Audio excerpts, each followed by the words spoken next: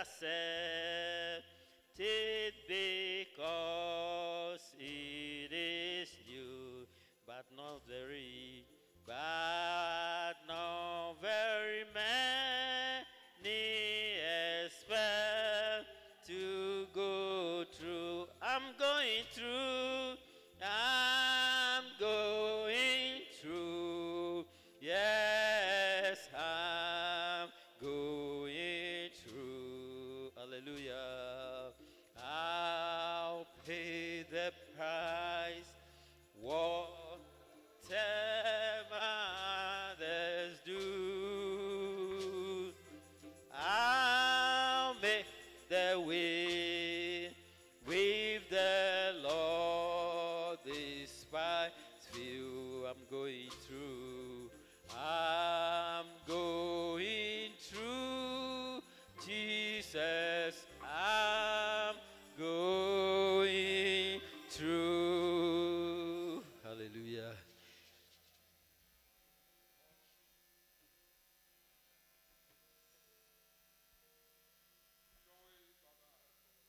Yeah, about which what's all yeah.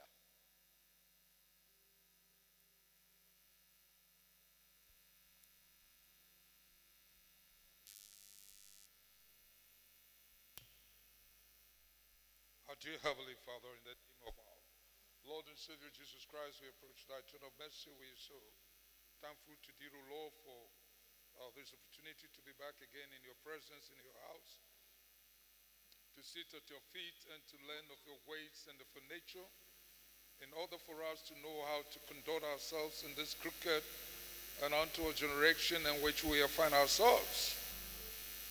As gross darkness has risen upon the land, you promise us light. We thank you for the light of the day. That your grace and mercy has brought us in to walk in the light even as you are in the light. We pray for more understanding, revelation from thy throne of mercy. To each one of us, the Lord, speak your oracles to us tonight. Bless us with our word. Take us to our heights and deeper depths, and draw us closer to that precious breathing side. Help us again tonight. Your sons and daughters that are on the way coming, we do commit into your hands, Lord. We pray, dear Father, that you quicken their steps, bring them in safely. Thank you for the sons of Zion that have ascended thy throne of mercy. May be a sweet savor unto thee. Help us again tonight. Forgive us of our foolish ways, O Lord, and all that we've done against the perfect will. Pray, dear God, that the blood cleanse and wash us, make us acceptable in your presence, and may thou see us through. In Jesus' name we pray. Amen. God bless you all. Thank you for coming to church. We want to welcome ourselves to the house of God again tonight. We are trusting God to help us again tonight as we go to the Word of God. Whilst we are on our feet, we want to read two places from Scripture. And then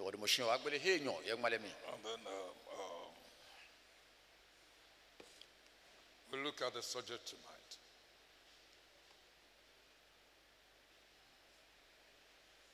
So Revelation chapter 21.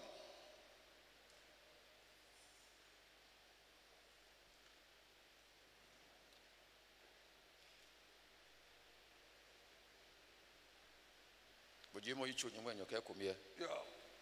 You read in verse 9.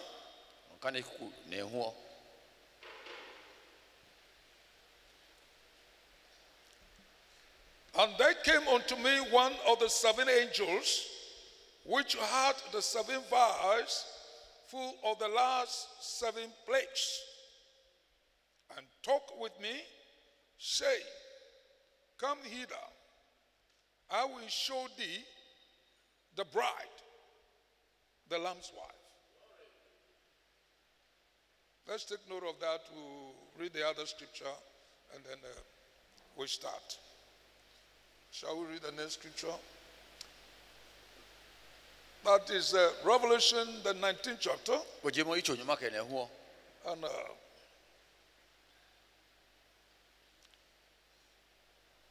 the 7th verse.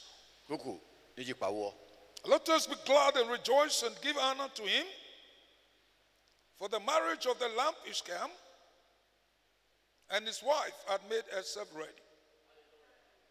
May the Lord is blessing to a reading of his word. Oh, please, you can be seated. Yeah, what's rushing? So we welcome ourselves to the house of God again tonight. I want to start on a new subject.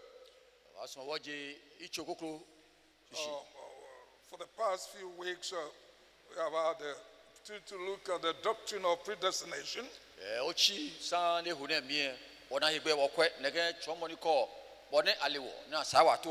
Wise Brother Isaac was looking at the future home.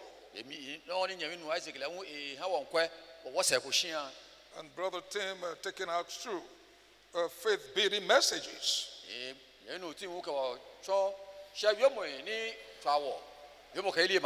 Making us understand that God said that there's nothing too hard for him to do. But how can anything be so hard for God to do? Because he created all things, he has control over everything. And everything is under him. Yes, whether there be principalities, there be powers, there be rulers of this evil dark world, everything was created by him.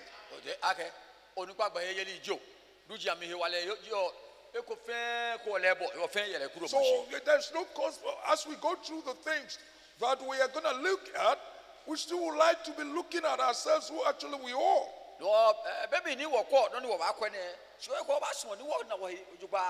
Yes, it's having revelation of ourselves in the light of the word of God.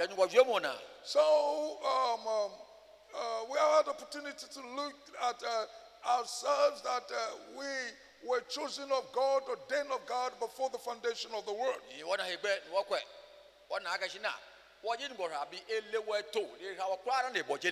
Yes, sir, and we are part of him. Now, tonight, we want to go a step further. Yes, after we have looked at him choosing us, that before he created everything, we were ready in him. His thoughts are internal, and we are part of that internal thoughts of him. And without us, God will never be complete. Yes, without us, God will never be complete because we are part of him. Yes, sir, and God cannot die like we can die. That is why it says that he that believeth in me, though he were dead, yet shall he live, and whosoever believeth in me shall never die. So the believer never dies. Yes, he just go to sleep. And as we travel through the things that we want to consider, as we travel through the things that we want to consider, we find out that we never die. Yes, God never dies. Yes, and his children can never die. He said, he that believeth in me, though he were dead, yet shall he live. And whosoever believeth in me shall never die. Yes, sir. And he said, he that believeth in me has passed from death unto life. So the believer never dies. And the scripture says that when this earthly tabernacle is dissolved, we have a one already waiting with where we got to. So just move from one body into another body. So there is an earthly body. Yes, there's an earthly body. And there's a celestial body. Yes, sir. This earthly body will lay to rest. Because the flesh was made from the dust. And it goes back to the dust. Yes, but the real you never die. So there is a terrestrial body. And there is a celestial body. Yes, sir. So we have a body already waiting for us. So we don't die. We move from one stage to another stage. And we must understand this. And that's why we must never fear death.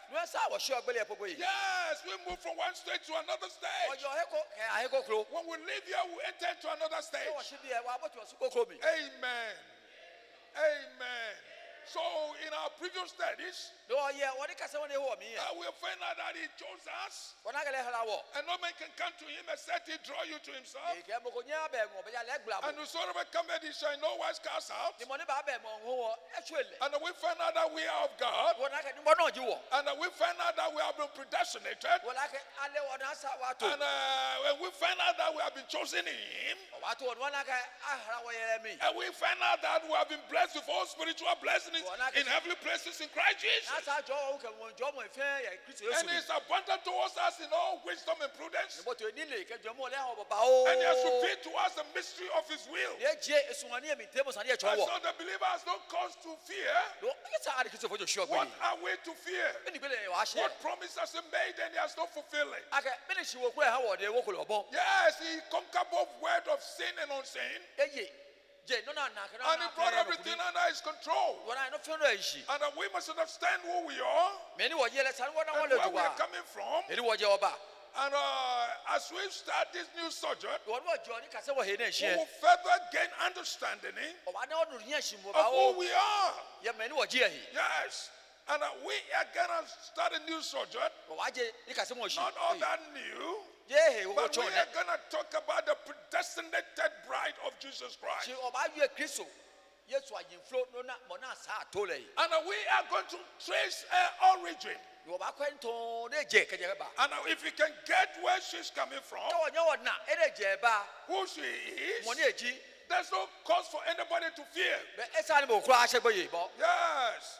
And in that we'll be looking at the characteristics of God once more. And not only that, we'll be looking at his attributes. And we'll be looking at we coming out from him. So we talk about the first Adam. And we talk about the second Adam. And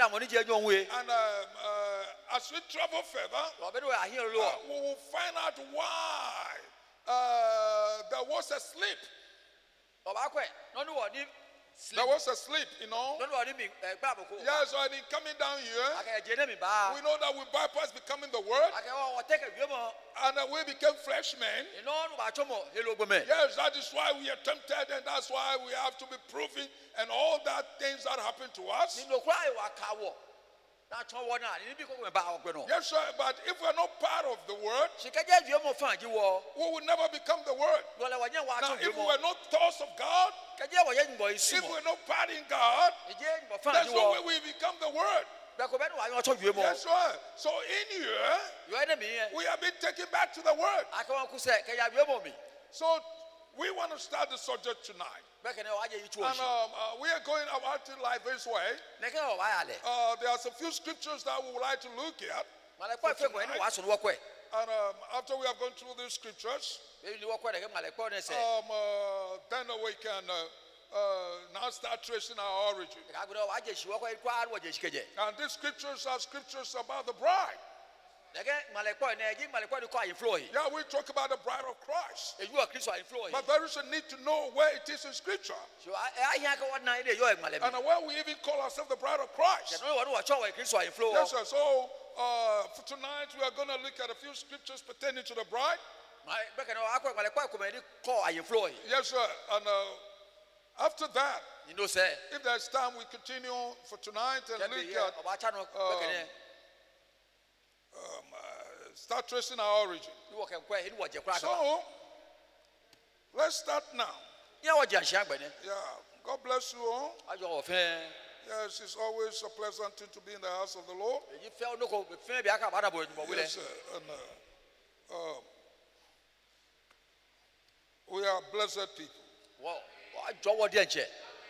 Yes, I believe that. Well, we are blessed people. We are the final voice to the final church age. We are of God. Yes, and the whole world lie down in wickedness. We don't care whoever speaks. If anybody speaks contrary to what Paul has said, he is an accursed being. Yes, whether the Pope, whoever he is, Paul said, if any man, even if an angel comes down from heaven and says something contrary to what we have said, let him be accursed. We have a higher authority. We don't have the authority of the Pope. We have the authority of any church or anywhere. We have the authority of the scriptures. Yes. This is the age of neurotics. Yes, everything is going crazy. You cannot understand how people reason. And you cannot understand where they are going to. But we know that these things are bound to happen. But we put our voice against them. Yes, this is back to nowhere stage. Yes, sir. There will be population explosion. Yes, sir. The fairness of the women. There will be beauty among women. Yes, there will become irresistible commodities. Yes, sir. And men will fall at the shrine of women. Yes, sir. And there will be goddesses all around the place. There will be goddesses. God. Yes. And sometimes it's very beautiful when you look at many of them, excuse me to say, without conscience. Yes, sir. Without conscience. Sometimes it's very beautiful. Very, very, very beautiful. Yes, sir. And but the brand says that they don't get the hips like, they don't get conscience like snakes don't get hips. Like snakes don't get hips. Snakes don't get hips. You don't get hips. Yes, sir, sometimes it's very beautiful. Somebody had to call the attention to it. Yes, sir, somebody got to call the attention to it. So we are back in the house of God. Yes, sir. And we'll be back in nowhere stage. The imagination of men will be evil continually. And there will be violence on the surface of the earth. Yes, sir, because the imagination of people will be evil continually. Yes, sir. So it's no surprising thing. The scriptures must be fulfilled. Yes, sir. And we must raise our voices against it. Yes, because in the days of Noah, God had a prophet on the scene. He raised his voice against these evils. Yes, sir. But they are bound to come. And Jesus said his coming shall be as it was in the days of Noah. And so these things are bound to come. Yes, sir. As always, you see, sisters, let me say this. In the days of Noah, and the scripture says that the women were fair. Yes, sir. They were pretty. They were beautiful. But these are not natural beauty. This is artificial beauty, which is bought in the stores. They are beauty and enhancing products. Yes, cosmetics here and there. So this is about to come. That is why our sisters cannot dress anyhow. And I'm going to show you something from scripture that you can never be like the word. Yes, sir, you cannot dress like the word. I'm going to give you scripture from the book of Revelation as we talk about the things that we talk about. Then if you go back to Genesis the 19th chapter, there we find lost days. And we find sodomy. And all this kind of LGBTQ and all this kind of thing. What are the people fighting for? What are people fighting for? Are they fighting against procreation? Yes or no? If there's no procreation, everything comes to an end. adebo bonake abo neka afeni awohwe na afe na kan ayale na kan ne bi fi aba na And somebody gets up and tells you that I'm a man. I want to marry a man. I'm a woman. I want to marry a woman. That is the end of procreation. So is that what you are fighting for? Is that what you are calling for rights for?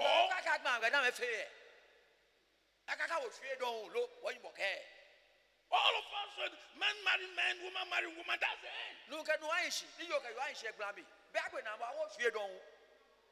Is that what you are calling for? Where is our senses? Where are our thinking? Is that what you are fighting for? If everybody goes that way, no children will be born again. And it ends there. You see, this is the age. Age of neurotics. When a person gives birth, when a woman goes to labor ward, and she gives birth, when the midwife comes out, they say, oh, you have a boy. Oh, you have a girl. Now they say that is not so. Because you can't determine the gender of the child at birth. What kind of nonsense is that? When the child drops, is it not a boy? Don't you see the child as a boy? Don't you see the child as a girl? Will the midwife come and tell you that you have a male, female, something? We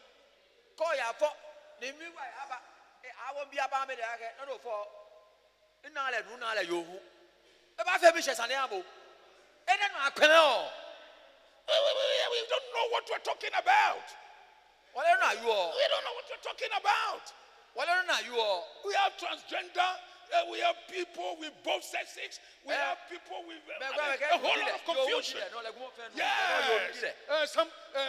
Somebody say I'm a black woman, but I feel that I'm a trap in a white body, so I want to be a white woman. What kind of nonsense is that?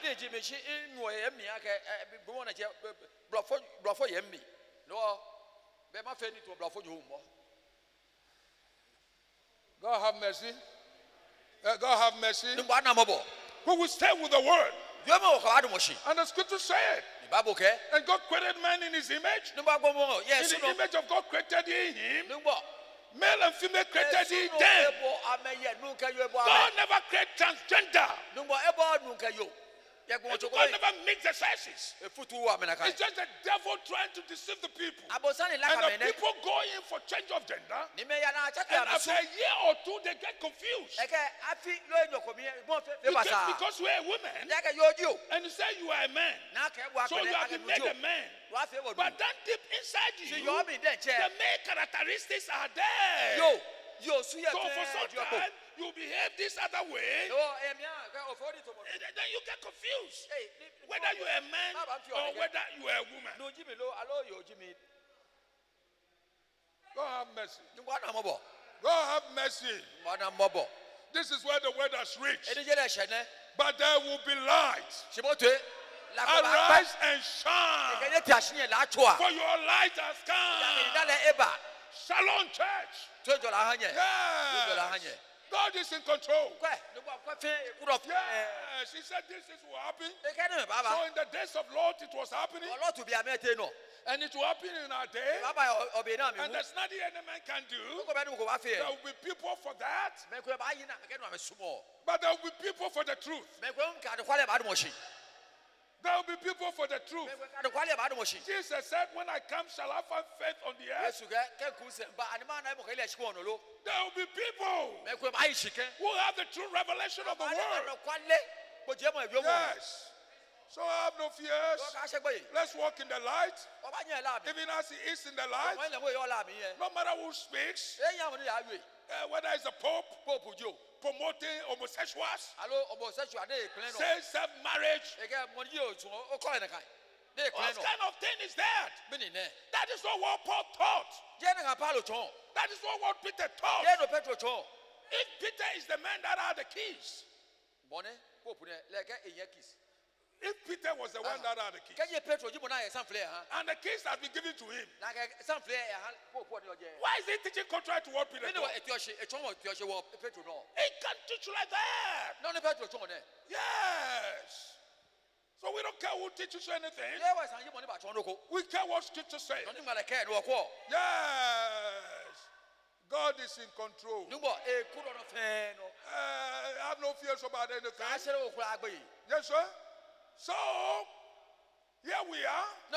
We are back in Noah's days. We are back in the days of Sodom and Gomorrah. So there will be lesbians. There will be gays. There will be all sort of things happening. But there will be a true bride. And we want to look at the bride. The true bride of Jesus Christ. The wife of Jesus Christ. Yes, we want to look at her. We want to trace her origin. And we want to show who she is. And how she will stay with the word. Yeah, so without taking much of your time tonight, let's look at some of the scriptures. So, what's the first scripture? We read from Revelation chapter 21, verse 9. Please, you can put that on the board for us. So, we are looking at a few scriptures where we can get the bride being spoken of. So, yes, when you talk about the bride of Christ, of which we are, we must know where it's coming from. Yes, sir. So we'll be looking at the characteristics of the bride. So, in the Revelation, the 21st chapter, the 9th verse, you know, when Brother Brown preached the message choosing of the bride, I want to take your mind back. He read from two places in Scripture. And one from Genesis, the 24th chapter. And then the other one from Revelation, the 21st chapter. Because in that message, Brother Brown spoke about the natural bride.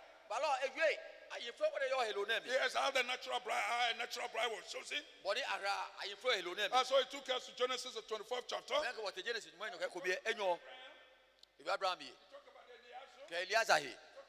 Isaac. And it shows how Rebecca came on the scene. And how she met the requirements. And how she became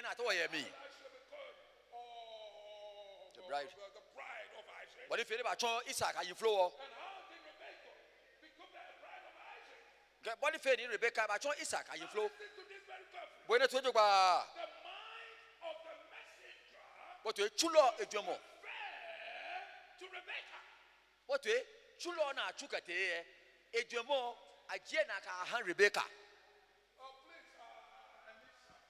There's no sound here. There's no sound there.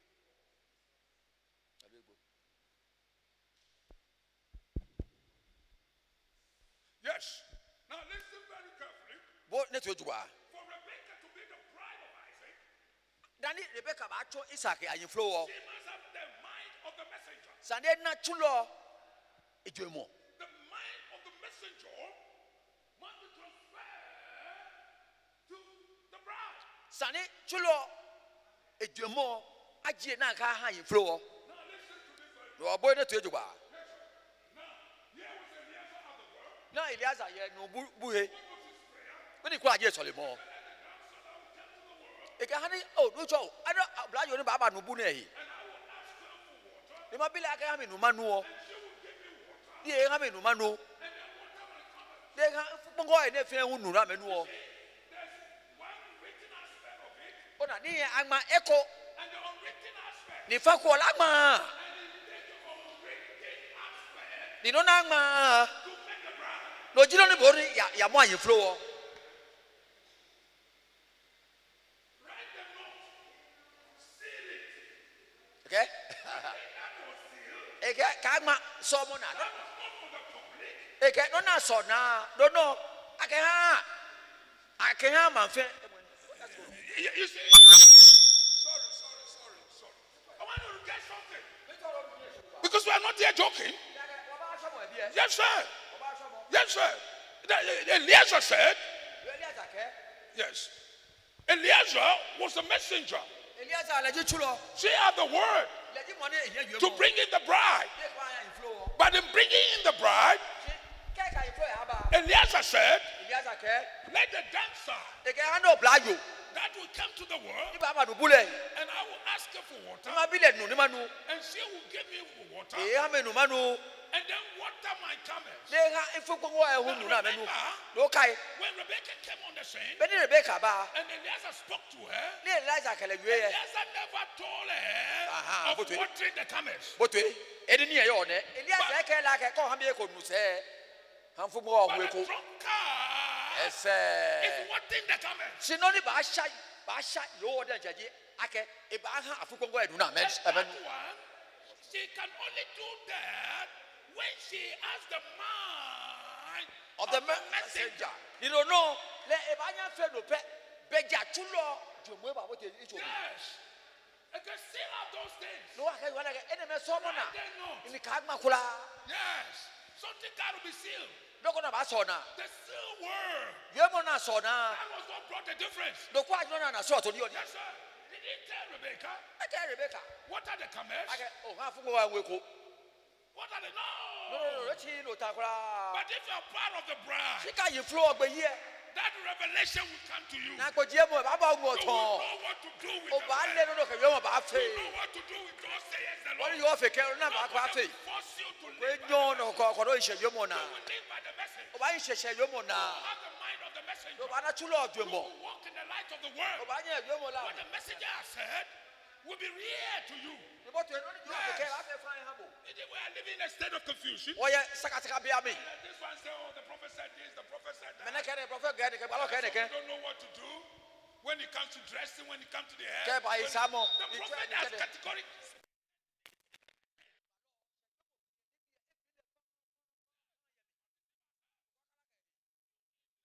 The mind of the messenger. Of the messenger will be transferred to you. And that's the striking difference between the bride and anybody else. Amen. You love the Lord. Yes, sir. So there was a written word. And there was a written word. In Junijasin's dream.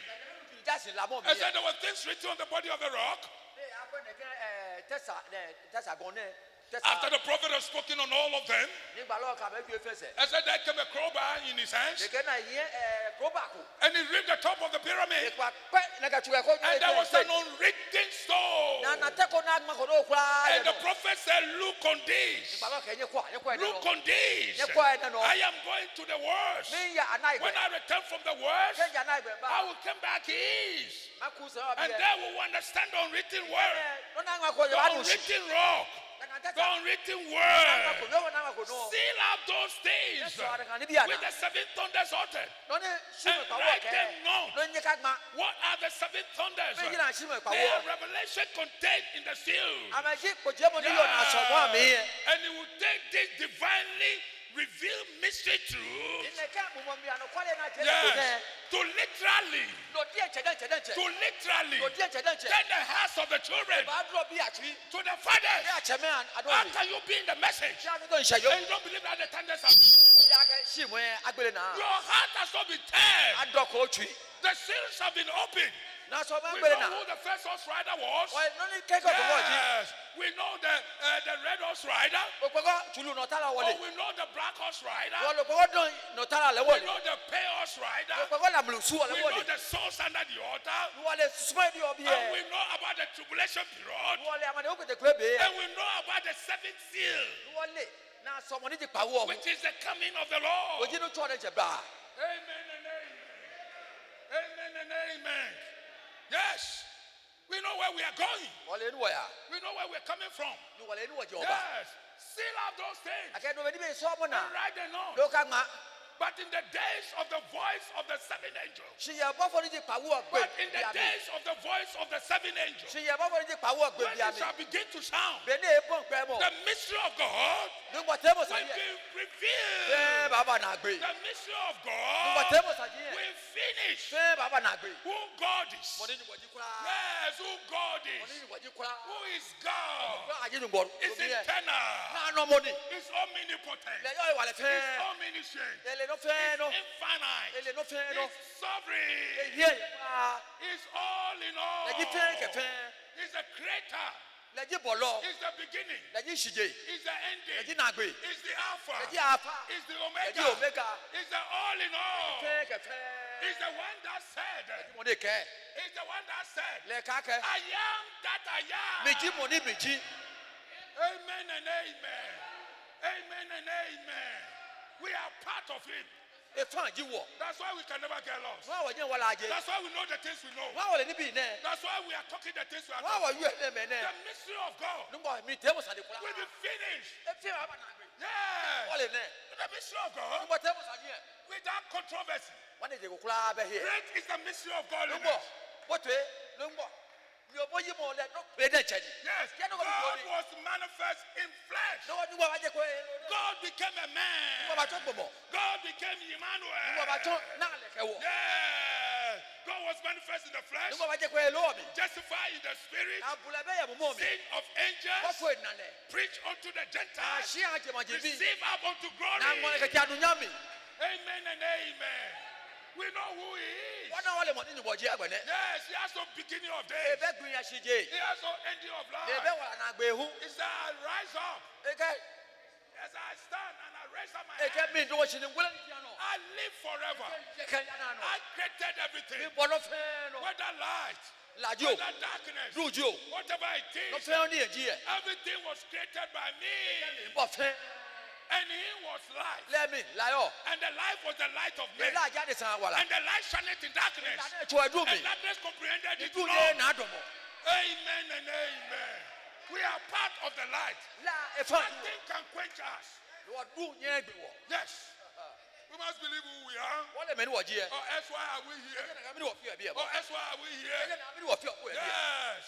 We are not here for foolishness. Ye bulu ani fe mo e We wo are ba not ye. here for false prophecies. Ye apasa We gbale. are not here for nothing. Ye bulu We a. are here to serve Wo ba wa God. so mo nyubo.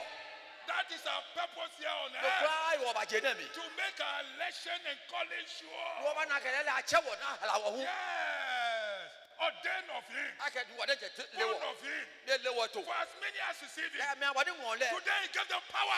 be he wale. We have Ya power. ha wo he wale. We have power. Wo ye he wale bi ane. As sons and daughters of God. Ake mo bi ka bi Yes, ye. he gave us power Ayo he wale. to become sons and daughters of Ko God. mo bi ka bi ye. Who were born not according to the Me will na of je men. ade sa so na ni afo The ame. flesh of men. Alo he lo ne na. The will of men. Do me aso na ni The na. blood of men. Alo gbe na. But they were born of Wa de God. je ji me ni fo ame. God gave birth to us. Ni wa ji mo ni fo wo. We are the children of God. Do wa bi. We come from God.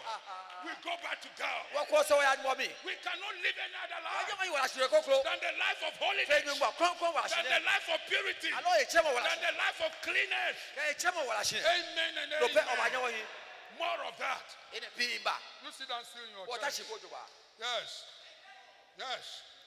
So there was a written word, Yo mo yo mo fa ko e na ma. and there's no written word. Ni fa ko e una ma. He took the written word Wo te no na ma. to create the bride. Wo ti no ni ya sha yin flow wo. Amen and amen. Amen and amen. So in Revelation chapter 21, verse 9, Yo ko je wo nyumo enyo ke ko ku na hu o. I said, then came unto me one of the seven angels, Le ga ni bo fo e kwa wa te ko ba mi go. which are the seven vials, Ni ye ku ji kwa full wo of ko the bi. last seven plagues, Ni e yo bo ke na gbe and amade wu talked ni. with me, saying, Ni ke ba wi ake. come hither, E ke ko ka ba ngwe ngbe. I will show thee Ni ma chombo. the bride, Ayin flow wo. the lamb's wife. To kwante e nga. So there's a bride, Wa yin flow ko ye. and that bride is the lamb's wife. Na ka yin flow to kwante nga But ni. let's see who the bride is. Sa no wale mo na yin flow ji. So let's read a little bit further O wa kan e fi o ke ahin. before we continue. Tan wa cha no. So we are in Revelation, the 21st chapter. Let's go to verse 10. Ku nyo ma. So Who is that lamb's wife? Oh, no, you to be a Yes, verse 10. So he carried me away in the spirit oh, a kind of woman can tell you, mommy, to a great and high mountain, can take gone. and he showed me that great city. The German Gamantia say, The lamb's wife what is a great city. to Guante, I can't mantia Plecodi. Ephesus was a city. Ephesus Mantiaseni, Smyrna was a city. Nakano just Smyrna, Pergamos was a city. Pegamo, Tatara was a city. Nakano Italia, Sardis was a city. Nakano Yisadio, Yes, sir. Philadelphia was a city. Philadelphia Lemantiaseni, Philadelphia was a city. Laodikia You Lemantiaseni. see, a city is a woman. Mantiasia Yoni. Yes. So we have other people of the other ages. One of me, yeah, you know, So there's a Ephesian bride, Ephesians, Smyrna, are you flowing? but this is not the bride in totality.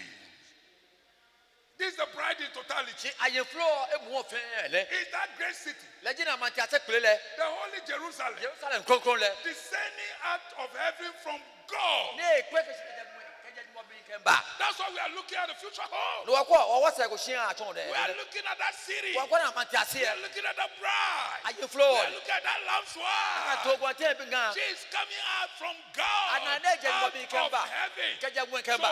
we know a source.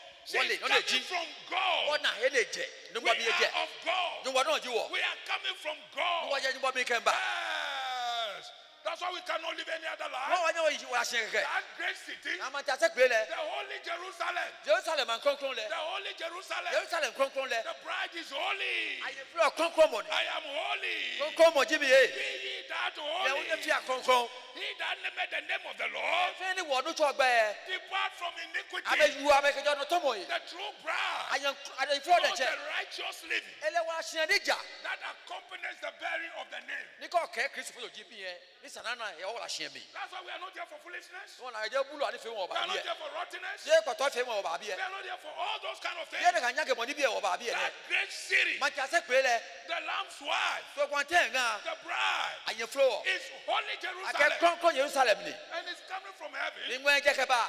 out from God. Kaya Jumbomi. Let's see the further description. Okay, but I told you, Having the glory of God. they can't hear you what do Yankaba. The bride has the glory of I am God. floor, I hear you what do Yankaba. The glory of every man No fan one, is the woman. Jinga. That is your glory. Oh, no, let's go to Yam. Yes. So you can't toy with your wife. Oh, no, can I say? You cannot despise her. Oh, no, Yankele. You cannot walk over her. Oh, no, Yeno. She's not a second-class citizen. Yes, second class money. She's part of you. Oh, funny. And she is your glory. Let to Jodo Yam. And she must be honored as such. Was a no wall in a kind. And she must be cherished as such. The object, oh, yellow. And she must be handled with care. But oh, yellow, what I can say, Amen and amen. I'm talking you scripture. but the Bible so are you. I believe the Bible. Bible, you. Believers are the Bible. Oh, your Bible, your cry. I know you believe the Bible. I can hear you. Yes. The bride of Christ This one in Florida. has the glory of God. Let yen wadunya. And her light Ela. was like unto a stone, Ela, come to Teko. most precious. Teko di Jalagua Fefe. Even like jasper stone, As I told Yaspate. clear as crystal. The to Christo. This is the bride of Christ. This one in Florida. This is the Lamb's wife. To Bile Engane. Yes. She has the glory of God. She has the light of God. A yenuala. She reflects him. They called you a chon. Yes. So your wife is not a second-class citizen. Yes, second class. Bongojile. She's not to be despised and rejected. It's an Yankele na quale. She's not to be walked over. Yeah, money. I can afford to doormat. No, sorry. Dabida. No, sir. Dabida. That is your glory. Odunya kwa jino. Yes. That is your glory. Let you That's right.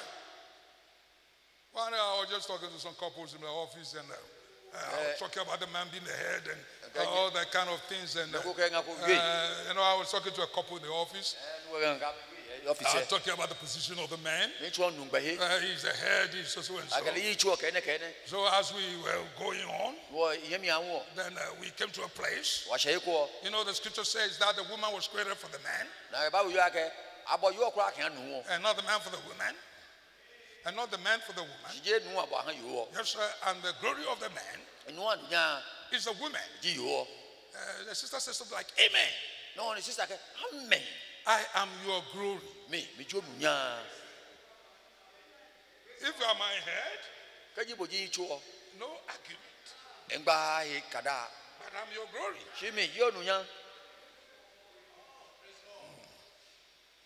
I'm a glory, you know. So how do you treat me? That's why Paul said, Peter said, you know, he said, they must be honored. And Paul said, they must be cherished. To cherish something is to hold it with high value. It's very expensive to you, very dear to you.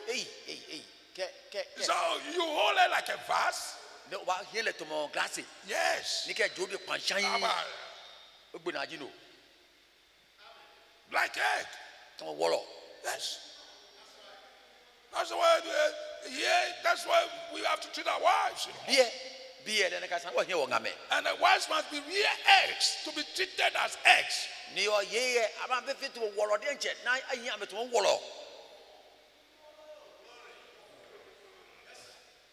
Amen and amen. Amen and amen. Yes, that's a bride. He has the glory of God. He has the light of God. Part of God's economy. Yes, sir. Coming out from God. Coming out from God. Where did the woman come from? It came from the man.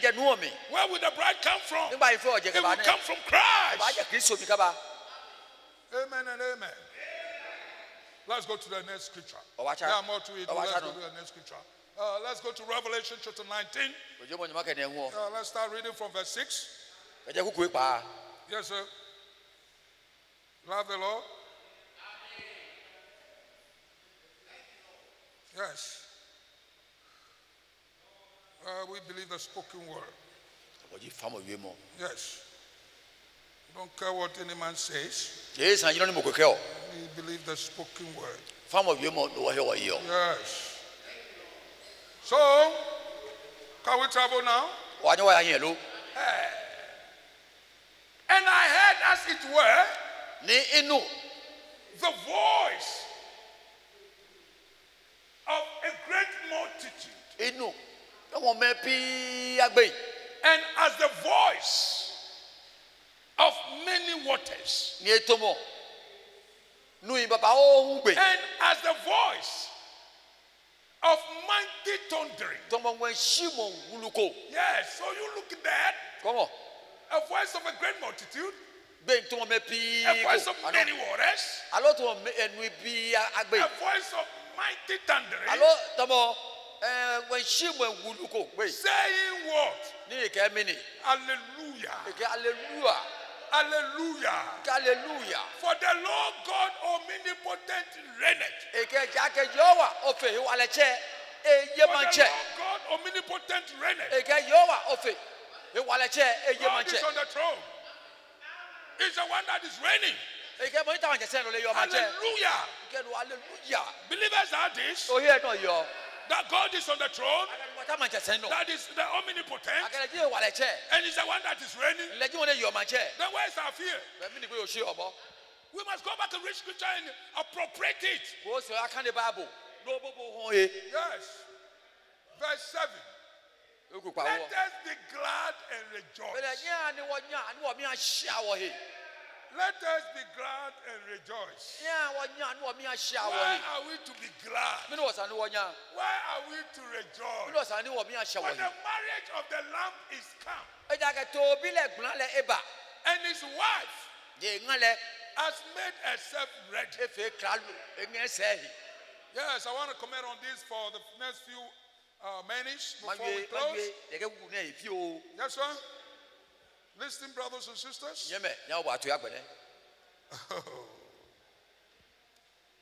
I will say something small about wedding. Yes. And I'm going to strike a difference between the dressing of the hall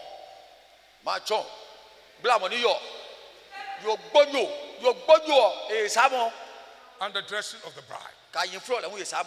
And that is why when we are coming to wedding, our sisters must dress differently. I'm going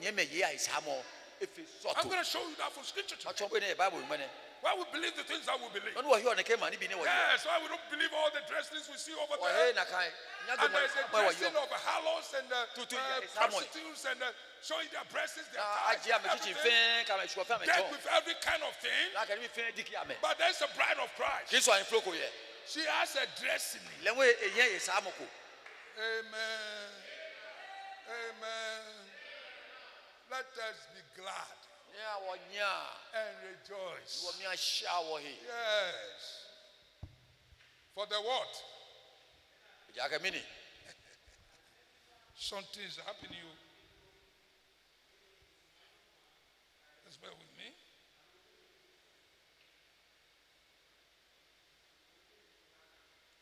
Oh my God.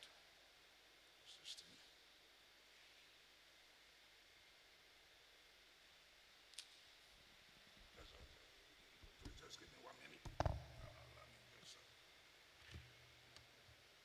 me pull this thing out.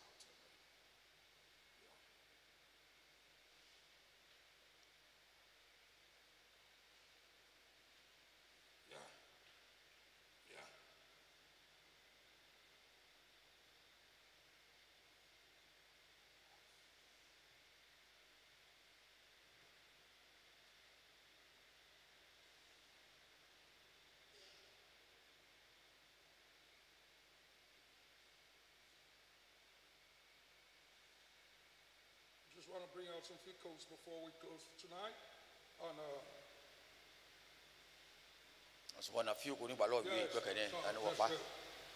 Just bear with me. Yes.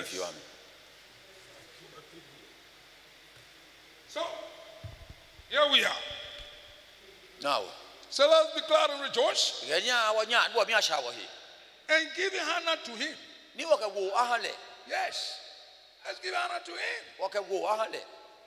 For the marriage of the Lamb is come.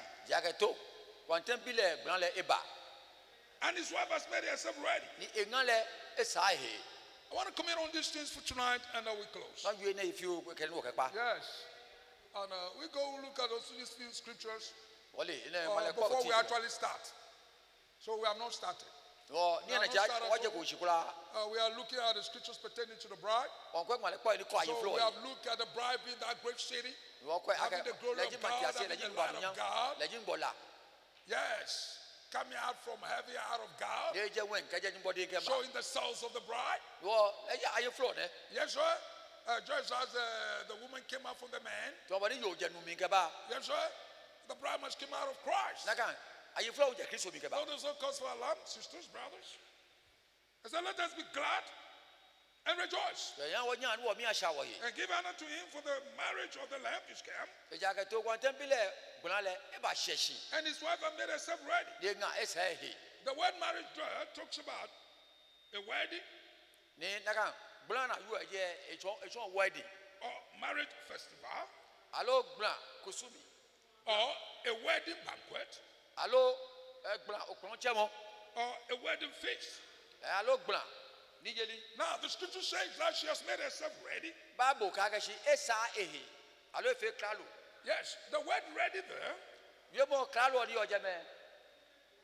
talks about to make the necessary preparations. Yes. What I do know, you can never come for wedding ceremony as a bride. When you not made yourself ready. He was ready. It was made sure everything is there. Before they said go, Fine. Dress. Now, Bo. You don't come and dress here. Yeah, be about so here. You dress and enter the car. We saw he done about your Yeah, so make yourself ready. no, but I saw he done. You make yourself ready for what? Oh, I feel can't look here, mini. You don't go to wedding ceremony and the bride or somebody themselves ready. Me She's wedding. not coming to talk a face here. Yeah, wedding. Put a shoe here. Yeah, me wedding at it. Nikako, I can't flow shoe by ya Jimmy. No. Dabida. She made herself ready. I can let's say, Bobo, a fair Kalu. Before you hear people, she's ready. God, she's She's ready for what? let's say, For the ceremony. let's say, young brown job. Yes. So the bride of Christ must be ready by now. Lord, Christopher, let's say, Yes, made herself ready.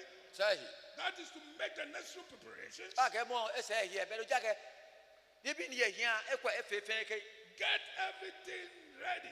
they are no fair, Kalu. Yes. She's coming to be for the thing. Bakiano ni kwa na me ahu. So she's ready. Do you ake efe Kalu, The dress is ready. feel ready. Everything is ready. No fair, no fair, ready. No fair, no share. So all that we hear, she's on the compound. Oh, no, I never share. And she's the center of attraction, you know. The Angula let, where, what fair, but also you had a dear Wako. Yeah. Let me fair, Motoana. When the man is coming in, Can you want Bakula? it's normal. Oh, let oh, okay, It's normal. What is everybody waiting for? no more crab or fame The or more. bride. Yo, I inflow. The man is normal, you know. No, let by a yellow Johnny. Yeah, fanfare, Kuklani. Normal. No matter what a shoe would be like, Offensive. a suit would be like, A shoe can let. it's Yes, normal. one day, color, huh? Fair, no money. I quite a shame of Kobe. I will know him. He can come in brown suit, Suit, cream, Asato. Allo, Asasu, ash, Creamy Joe, Lamlusu Joe, royal blue, the Royal Blue, our Joe. sea blue, Allo, sea blue. sky blue, The sky blue will choose William fine. forest green, Allo, forest green, who? purple, Allo, purple. move, Move, you. normal. Le is amole. What are we waiting for? She mean the crab or can we about? We are waiting for the bride. Or my inflow. And she must come in prepared, ready for the ceremony. The Sanika Apo, but they say, didn't you? Now listen. But to Agbene. So we are talking about the bride. You are inflowing what you want, eh? She has made herself ready. I can let them just say, Done all the necessary preparations. you know, fair no. Let's go to verse 8. You go, Pano. I want to call your attention to something. Maglau, you come out of You know?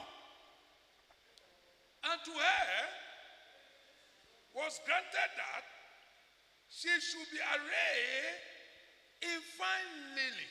Nile. Ahalebe, ake lini fair, the Jawulale. Listen, oh, Go to it. clean and white.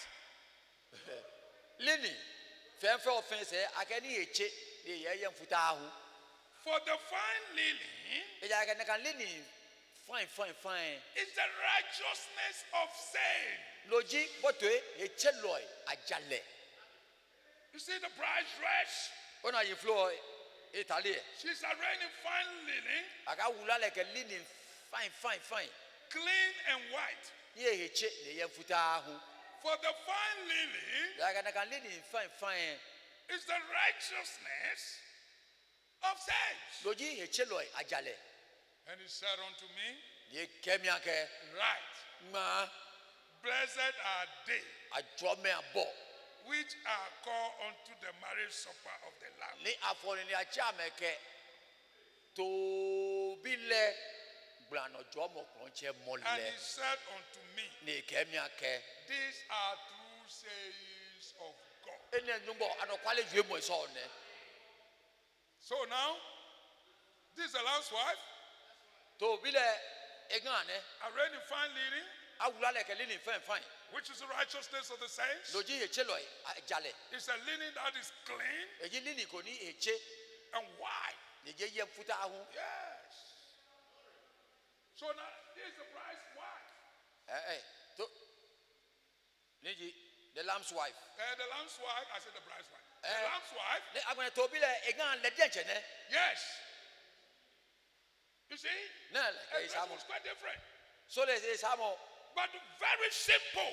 shona samo simple we Fine linen. linen fine one go White and clean. eyen ni eche Now, let's go to Revelation chapter 17. o akwe ko je mo ijo ma ke pa wo hu mo We will see the dressing of the hall. o wa na kan yo gbonyo yo fon samo Revelation 17. So that when we talk about your wedding garments, onika awie the way it should be simple. wedding atale a here bon sa ne fe humiko Yes. It's on scripture. bible san de son ni So we are considering two women now. ye nyo ko bi ane One is a hall. e ko bi yo gbonyo yo fon The other one is the bride of Christ. bokokro Kristo influo ni So let's see their dressing. wo kwa me samo So he carried me away in the spirit wo mi kate ya mo mi into the wilderness. kate nano And I saw a woman ni na yoko sit upon a scarlet-colored beast. ne ta kolo chuluko no Now you later opongono ne shelibele. Lene. obana Aga me ne you later opongono. aga yoko ni eto opogodo isole obele boli You know that type of a woman, you know. Yes. That's she. ebusa Yes. Yeah, done the ganga. Lene. Sitting upon a scarlet-colored beast, eta kolo chuluko no full of names of blasphemy, le yo boke musu bo gbe having 7 ears le yen iche pawo and 10 horns. ka kloto nyoma And the woman was arrayed ni yo ne awula le in purple. ke Well, pepo to me chulu yes, and a scarlet color, ke chulu ko and decked with gold na ke sika chulu edikile and precious stones ke ojira watai and pearls, ke adiagba and having a golden cup in her hand, le yen sika kulu ko ye de full of the abomination and filthiness of her fornication. le yo bon ke ni hini ka joma bo me muji Yes. me ni tumo This ele is a woman not living true to her vows. yo de blanketan e yishie na Yes. le so atron ne Yes. So let's look at the dressing further. o asa ko e samuel And upon her forehead ni ya ehecho no was a name written, agba iko Mystery Babylon, babylon temo sanile the Great, babylon pele the mother of harlots, tutu ye fe anye and abomination of the earth. ke shikon ne no ni hini So this one mone is a harlot, yo gbojo living in filth and road. e yen se mujimi That cannot be the bride of Christ. mo na nya fe Kristo inflo That's right. kokoko Now listen, let's go further. bote And I saw the woman ni na yo ne drunken with the blood of the saints ni e to na ke e chelo ala and with the blood of the martyrs of Jesus. ke Kristo se nyeloi And when ala I saw her, ni na le I wondered with great admiration. beni na le nke na kwere nche kwele And the angel said unto me, ni bo fule ke mi ake wherefore didst thou marvel? mi ma ba fe wo na kwere kan I will tell thee the mystery of the woman ma ke bo yo ne e temo sanle and the beast that carried her, ke kolo ni telele which has 7 ears and 10 horns. ni yen iche pawo ke akoto nyuma And listen, there's one quote because I've seen so many. I want to find one quote to carry short from there.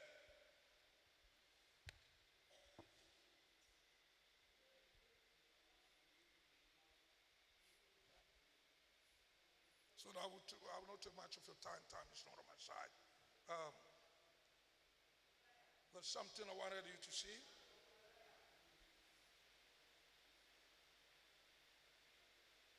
Yeah, well, I've even went over that.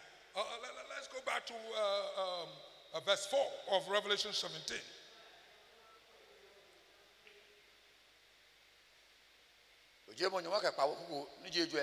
Yes. You see, in verse 4, now talking about this woman, we are looking at their dresses. You see, the scripture says that she was arrayed in purple and scarlet color and decked. I will look at the word decked. Yeah, decked with gold and precious stones and pearls. You see, this is a woman, Satan's bride. She is decked. Yes. Can you imagine a coming wedding? Have this around the neck, have that, have that. Yeah.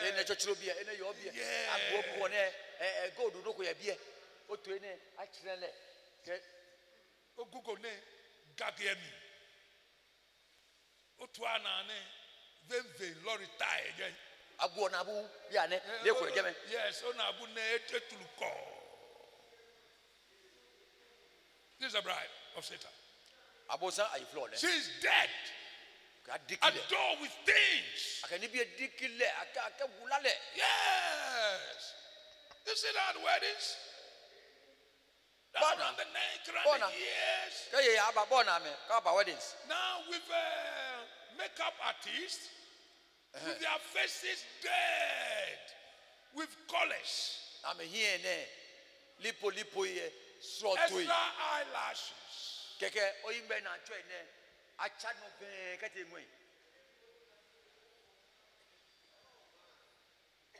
You see that now? She's dead. What's the word dead means, you know? Adorned with gold.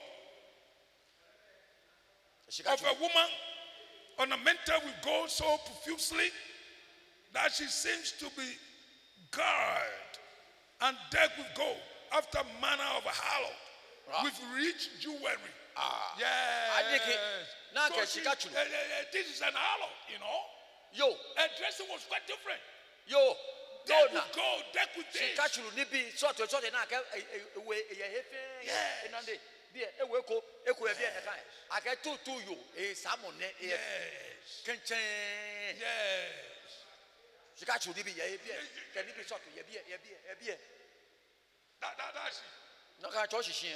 That is she. That will be that. But this is the hall. This is a hollow. Her dressing was different. Yes. She had things around the neck. Yes. Decked with all these things. So you know that. Now, there's a striking difference between the bride of Christ and this woman. See this woman's dress. But when it came to the bride of Christ, she was just arrayed in fine linen, white and clean, which are the righteousness of the saints. So sisters, you cannot come for wedding with all this dressing and all this kind of debt. The bride should come arrayed in white garment. Very simple. Yes. So it's not us. It is scripture. Christ's bride was arrayed in fine linen. Oh, they look at the harlot.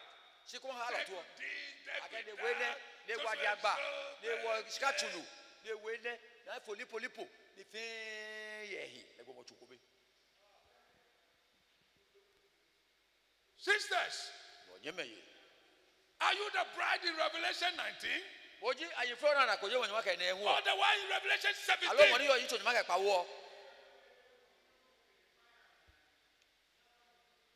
People don't like simplicity. The bride of Christ is a simple person. Amen. Which one are you? No, Libya, no, tell me, no, dear. Your wedding coming can be very simple. The wedding in there, Sunday is simple. Yes. The one in Revelation 19. So you want to know. Not in Revelation 17. So you see, you can dress in it for wedding. We have scriptural basis for it. Yes. If you don't know it today. Young sisters. Very simple wedding garment. Simple. To cover from neck to down. Yes.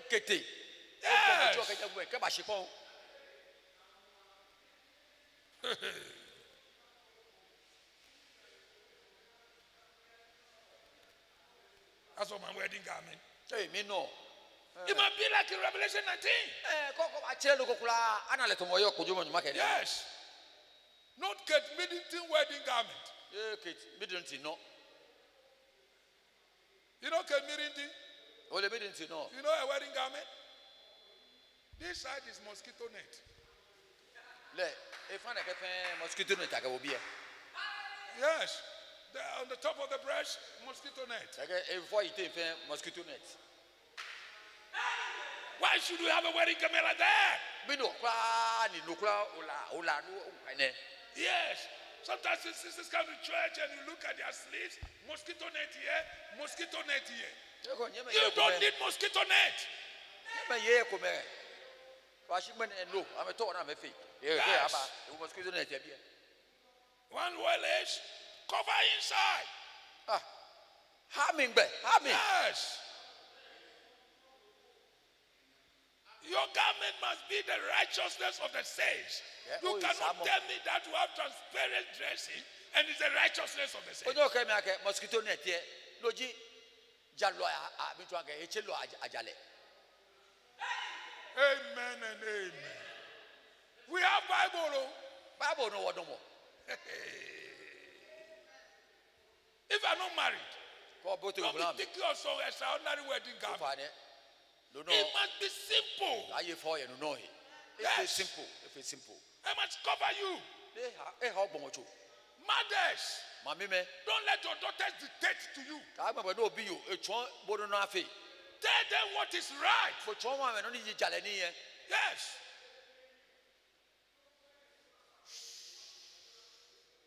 So today we know the striking difference. Revelation 17 is there. But there's Revelation 19. That is where the bride is. Fine lily. With the righteousness of the saints. White and clean. Yes. So, desiring to put on fine lily, desiring to put on wedding garment, your physical life must be equal to your spiritual life. Yes.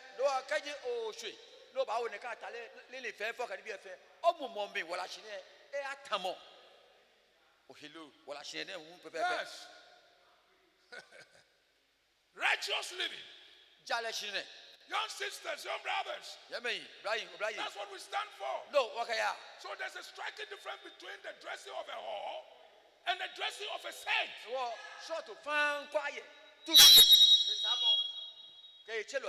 Yes. And this about wedding. Yes. I hope I'm clear. Sisters, I hope I'm clear. Yes, the bride's own is very simple. No decking, simple, no adoring of all these kind of things. The Lamb's wife has been arrayed in fine linen, white and clean, which is the righteousness of the saints. Yes. Praise God. Praise God. So it's all Brother David, is the Bible. They do something too much. No more fear of Lukuto. The bride, the lamb's wife, is arrayed in fine linen, white and clean. This is the righteousness of the saints. Yes. You don't believe in all this decking. So in our time, it will be red here, blue here, green here, and makeup artists. They will paint your face as if it is a war. Okay. Nale. Na influ. Na kankan moto. Kankan influ. Ewo mo egbe se mo. Kankan influ. Yes. Amen and amen. We believe in white and clean. This is the Bible. Yes. So sisters, your wedding garment must be very simple. Because the final bride has a very simple wedding garment. And if you are part of that final bride, how can your own be different? Very simple. Very simple.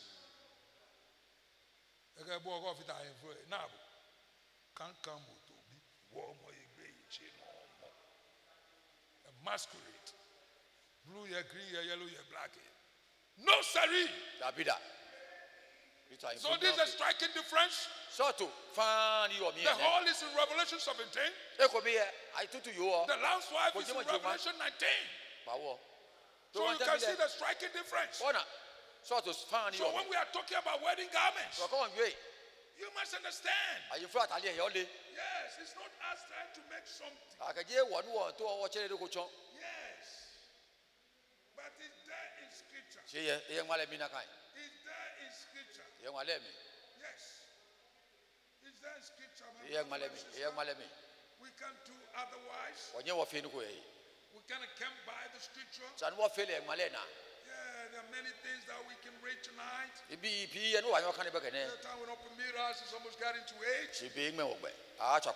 Yes. So we are only looking at scriptures pertaining to the bride. We have seen the bride, which is likened to a great city. We have seen the bride arrayed in fine linen. Yes, sir. White and clean. In the righteousness of the saints. Then there are other scriptures.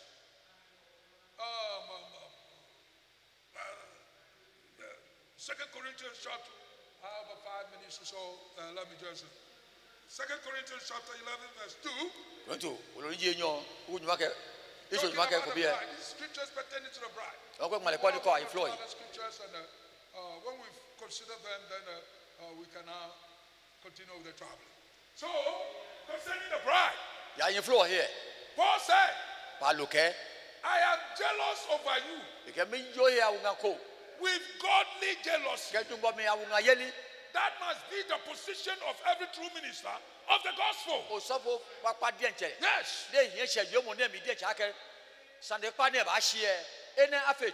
Yeah, for I have espoused you to one husband, that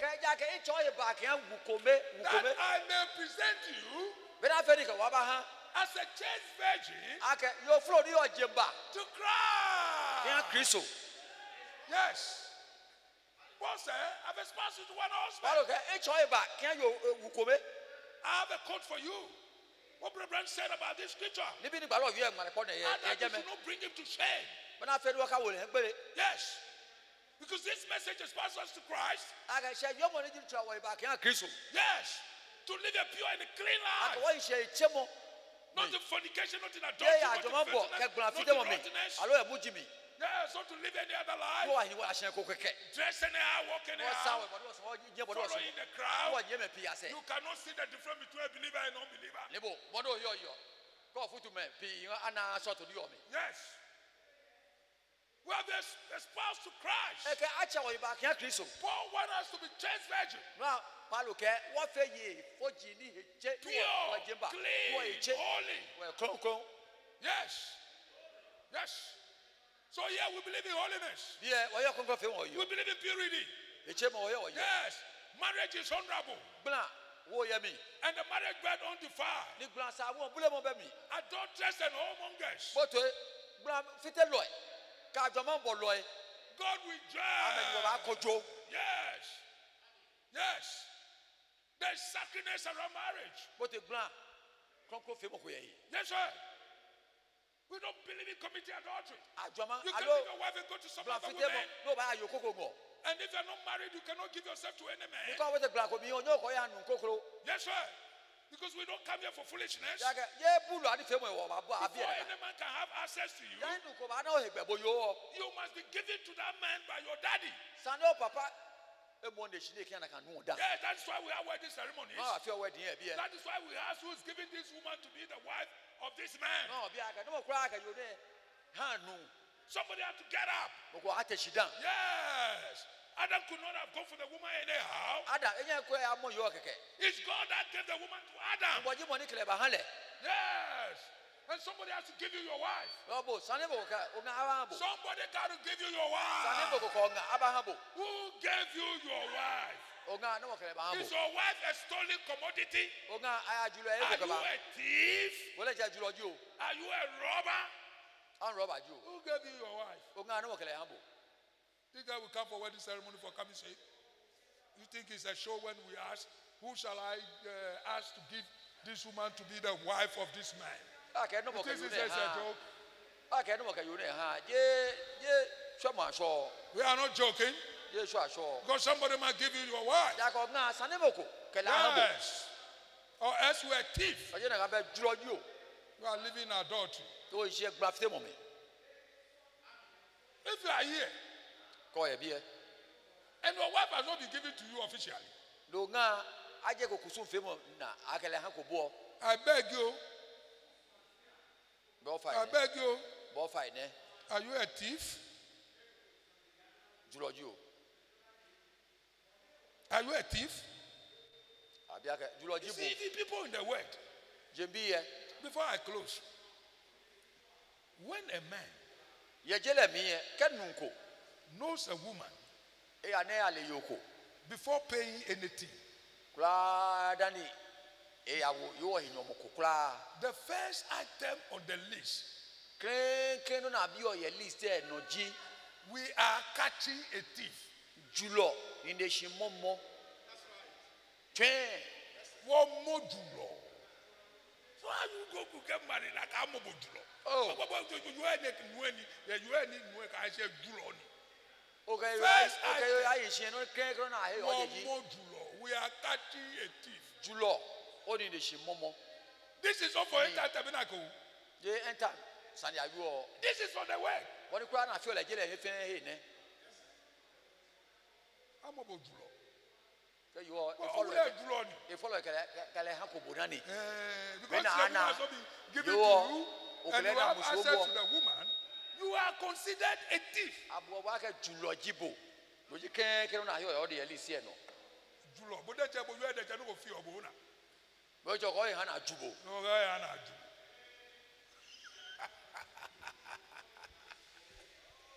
Oh my God.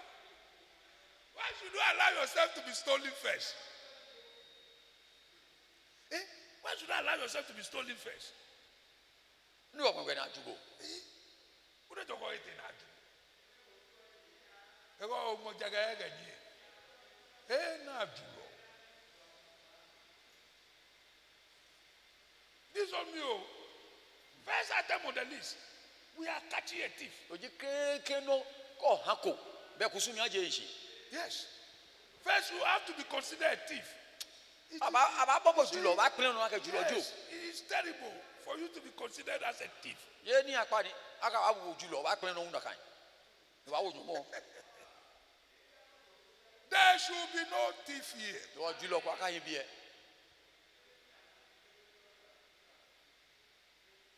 I hope you understand. Yes. Paul said, paulo ke I have godly jealousy. I've espoused you to one husband. I I want you to live a pure and a clean life. Just life. Yes. You love the Lord? There are some one or two other scriptures I'll consider before we start.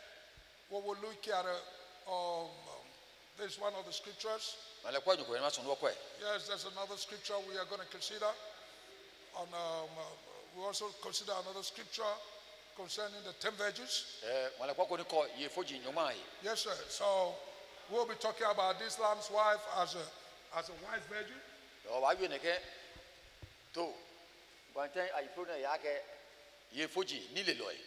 Yes, sir. And we're going to look at the relation between Christ and the bride. Just briefly, a scripture from Ephesians chapter 5. And then we'll look at the 10 virgins.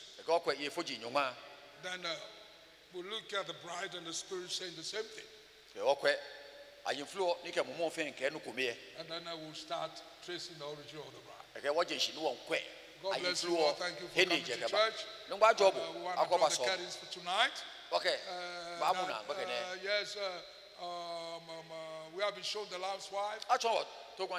Yes, sir. That great city coming out from heaven, out of God. Yes, sir. With the light of God. And then we are looking at her being ready. She was a reigning fine lady, which is the righteousness of the saints. Yes, sir, she's a woman. We contrast her with the hall in Revelation 17. With purple, with scarlet, with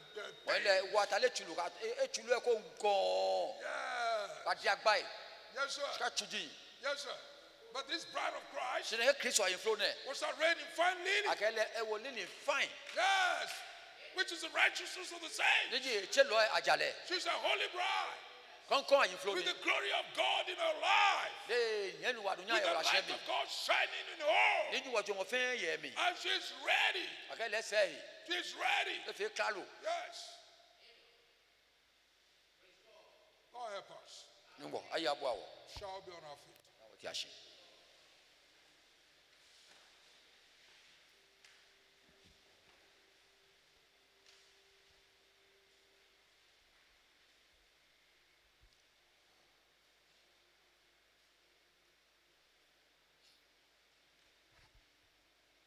With our eyes bowed and our eyes closed. I want to go to the Lord in prayer. I want to commit ourselves into the hands of the Lord. We desire nothing else than to walk in the light of the world as He is in the light. Yes, sir. A reigning fine lily. Spouse to Him. Chaste, pure, holy. Walking in the light. We want the Lord to help us to do what is pleasing and unacceptable unto Him. Shall we all go to Lord?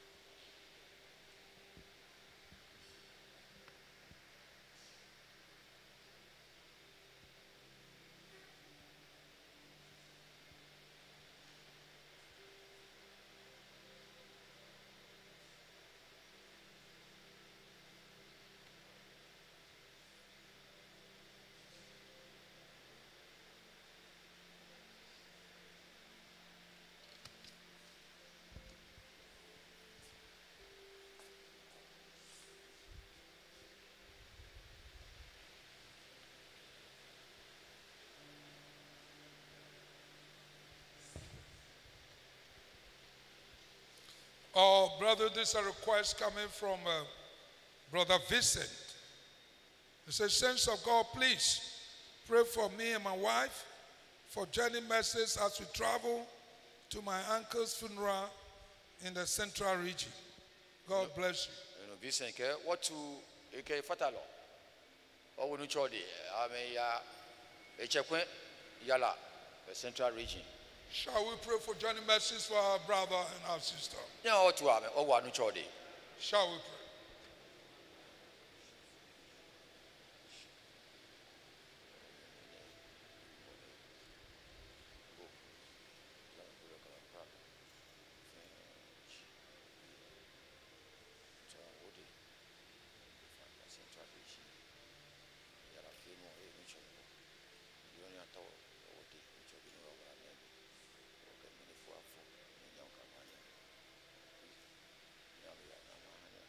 Brethren, shall we pray, committing to the hands of the Lord the program here tomorrow, asking for the Lord's leadership, direction, and guidance, that everything will be done to bring glory unto His living name.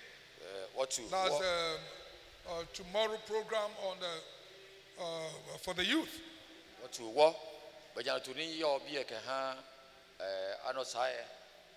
Many people who will chodi. Like Kogaye, Adikasimo, at the pen, after what I would hear. Shall we pray?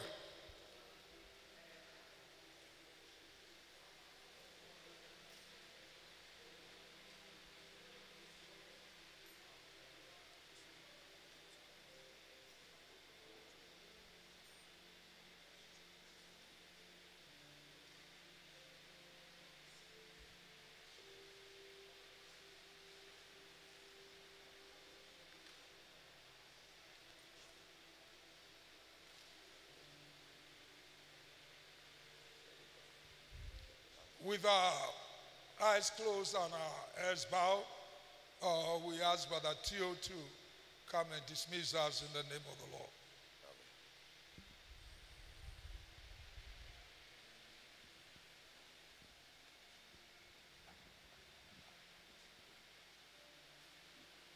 Let's pray.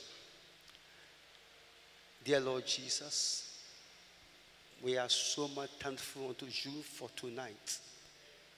There are many people, oh God, who have desire to live to see today, but Daddy, they are no more. We are not better than those that are dead, or we are not better than those that are buried, but your grace has sustained us. I want to thank you for the things that you have been hearing, oh God. The Bible tells us that the bride has made herself ready, oh God.